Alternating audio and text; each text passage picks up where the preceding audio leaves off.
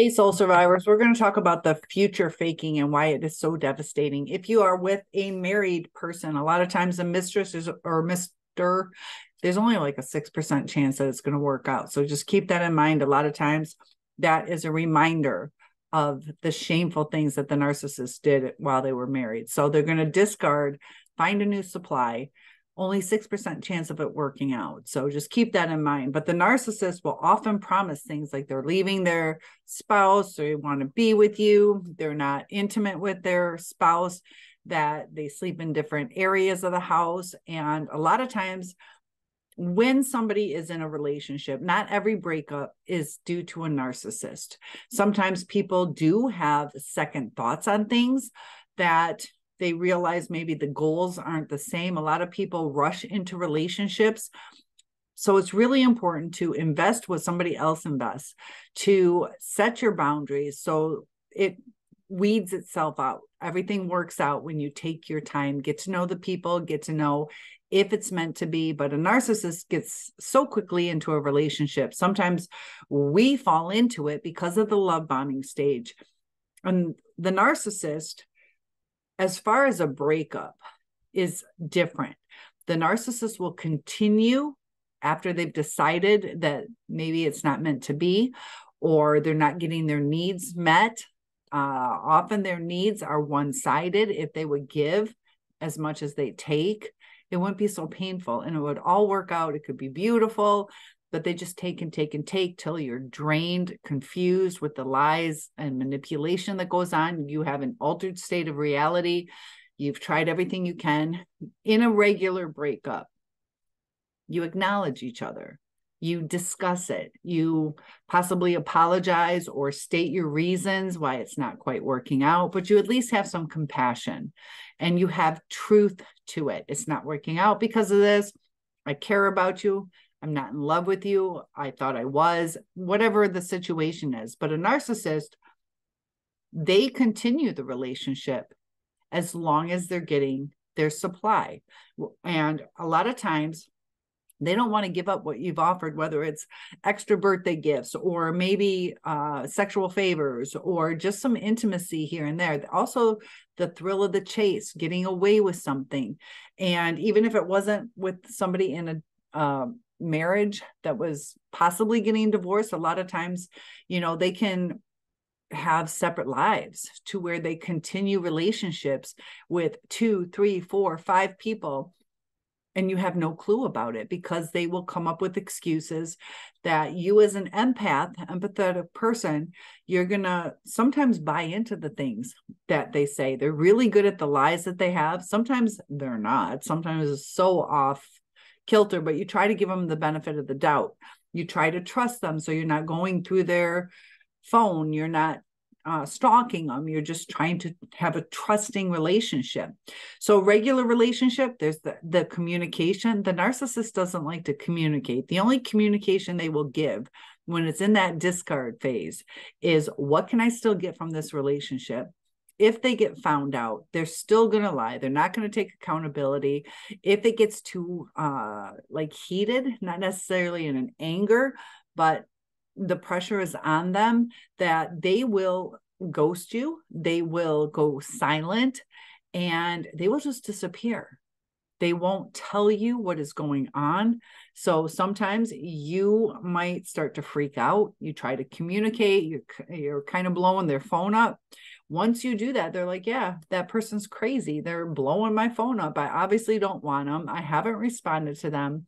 So when somebody doesn't give you the time of day, don't keep giving them the time of day. Give people time to miss you. If it's a narcissist, you're going to start to see it unravel. And the future faking that they can do is, whether it's promising you a job, promising you they'll pay you back, everything is in the future, that they don't necessarily even mean it. And it can cause you to sell all your belongings thinking that you're getting married to them. They can take great steps in these lies. I had one of mine had like divorce papers, and you have to really be on it. You have to know what's going on. I was in law school before. I knew that also custody battles and over the same kid, 4 over the same kid. But there was no docket number on it. So sometimes they try to fool you, and you have to, sorry, I got an eyelash on my eye. You have to be on top of it. And when something doesn't feel quite right, or something doesn't look right, that you follow your gut and question when things don't seem right. So if you are in a loving relationship, there should be good communication. And it gets confusing because the narcissist a lot of times says everything you want to hear. I love you. You're the only one for me. I'm so thankful for you. I can't imagine myself with anybody else. You're my soulmate.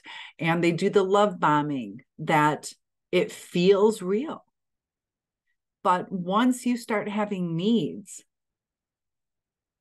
or you start questioning, something doesn't seem right, or this is taking longer than you said it would, and you might start getting anxious because they will often cancel plans or not call you back when they said they would, and something just seems off. They don't hold their word. And sometimes they will, but that's that narcissistic cycle of the love bombing, devaluation, and discard. And a discard can be temporary. A lot of narcissistic relationships, there's like 7 breakups before it's completely done.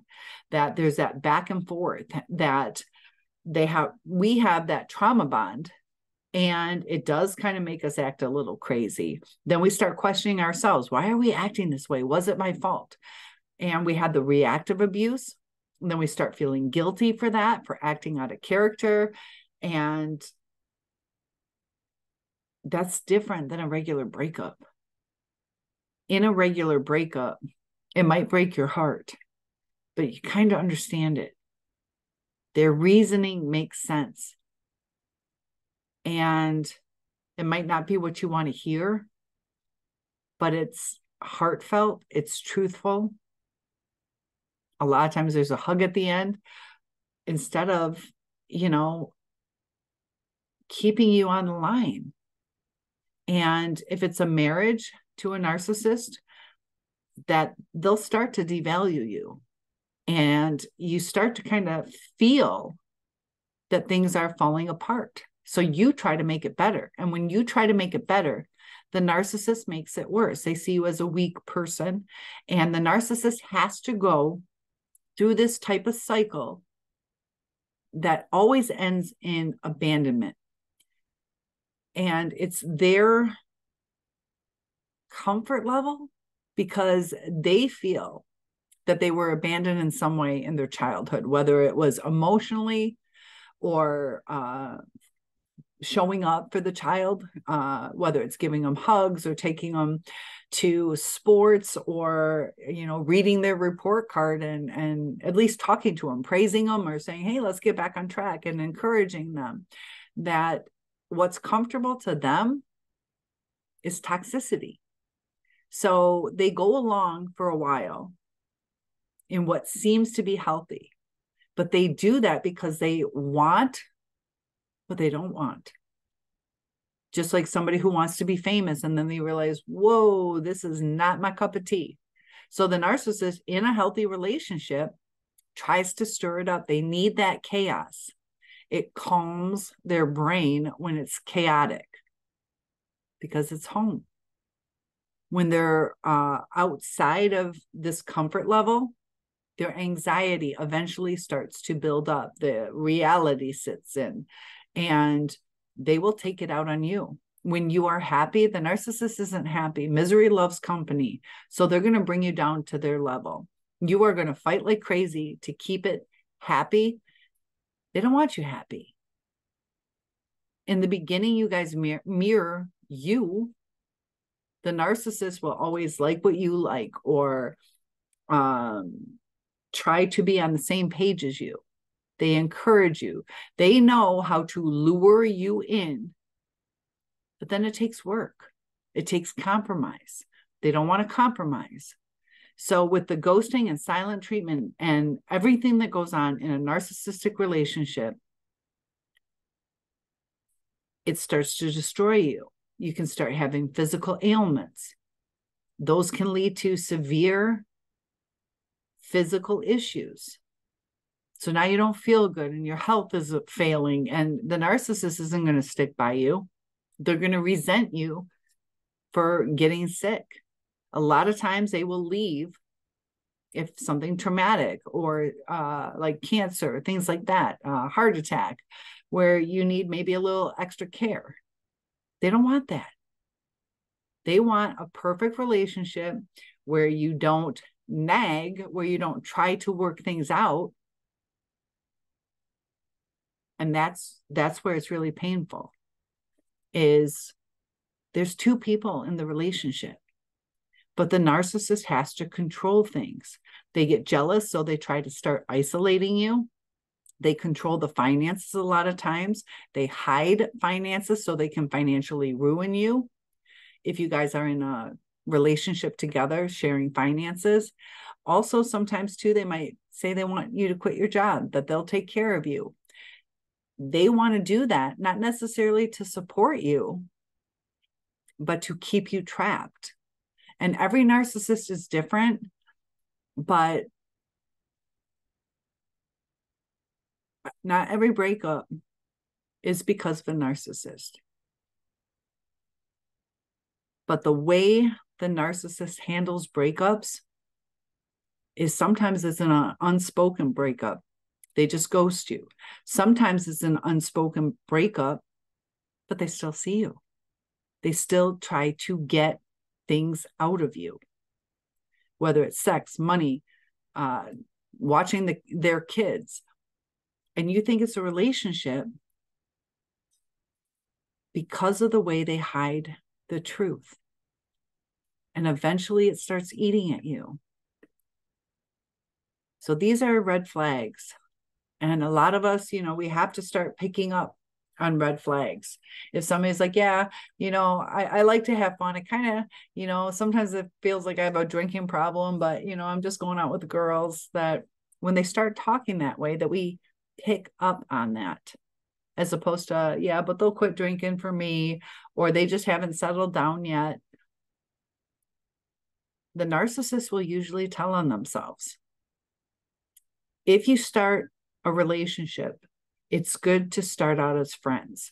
That way there's a true friendship. And if you give it time, you can see if they're showing up for you, if they're listening to you. But a narcissist, it takes so much time. It can take years or decades to really see their true colors, because we're so involved, so wanting it to work out, so wanting it to get back to what it was. And if you look across the board, it's the same cycle. You can look at the different YouTube channels and you will see this pattern over and over again. And I also want you guys to be careful on what your person is. A lot of us like to diagnose this as a narcissist, somebody with narcissistic personality disorder. I came across a YouTube channel and I was reading some of the comments, and the guy said that his ex really didn't blink. And that's more of a like sociopathic type trait. And that can be even more dangerous. So let me know if you guys would like to know more about the different mental illnesses, because this person might have just had low self-esteem, or they might have been avoidant, or maybe we might misinterpret whether it's autistic or ADHD or different little things that are going on with people. Sometimes it's anxiety or depression. But with all the lies, all the deceit, all the future faking, so many lives are destroyed. And the narcissist loves to try to possibly get you pregnant or trap you by getting pregnant. That it is so selfish that All they want is what they want. Sometimes too, females may purposely get pregnant so they can get your money. So be cautious with the people that you invest in. The narcissist sometimes will give you an engagement ring, promise you forever. And it's sad that, you wait maybe a year engaged, 2, 3, 4 years, and they don't follow through. It's interesting that 25% of engagements fail. They don't go through to marriage. And I see 25% of engagements don't come to fruition. That's also pretty much in line with how many narcissists are out there. Now, if you look, it's like 1 to 6% chance of somebody being with NPD. However, they don't go to counseling. They don't get diagnosed. If they do go to counseling, they lie. So they're not going to get diagnosed. And it's probably about 20, 25% of people in the United States are at least high on the narcissistic scale. Society is becoming a dog-eat-dog world. And we have to protect ourselves. And with the shift, how sometimes we can either become close to borderline or narcissistic because of the abuse that we went through, to where we're trying to survive, that it's snowballing out of control. And I'm here to help you heal